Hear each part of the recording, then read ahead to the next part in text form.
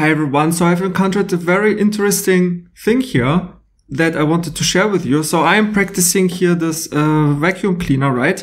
And I'm at this point here.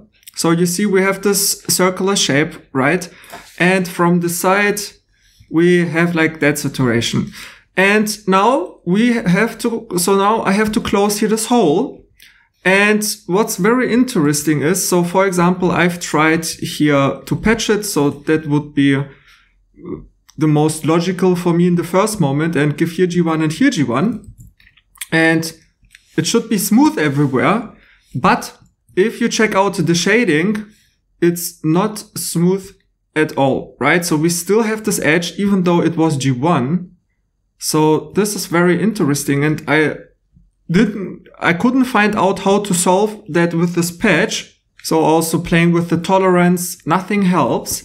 So I found a solution. I don't know if it's like this 100% perfect, but it's way better. So let me patch it here so you see the difference. Because so the same here, right? But if you go to the top, because you see we have 3 edges.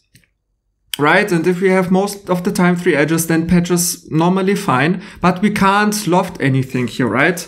So because we have 3, but we need at least like 4 edges to loft here anything. So I thought maybe extend this hole a little bit, that we have 4 edges and that we can try to loft it, because lofting is usually more clean than patching. And so let's go to the top and control point curve. And I will just, create here a little bit of a curve. Okay, maybe bring this a little bit here and the line, Shift A, and join those 2 curves. And now I will imprint them onto this surface. So we have this situation.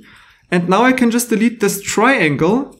And voila, you see we have now 4 edges.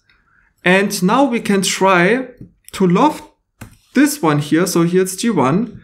Add here G1 and here G1.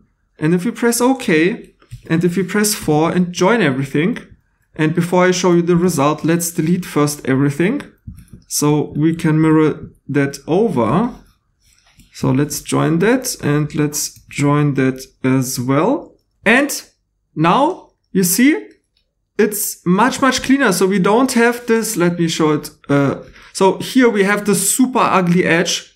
But here, it looks so much cleaner. I know it's still not perfect, but this is something that I found out and works pretty well with this kind of shape here.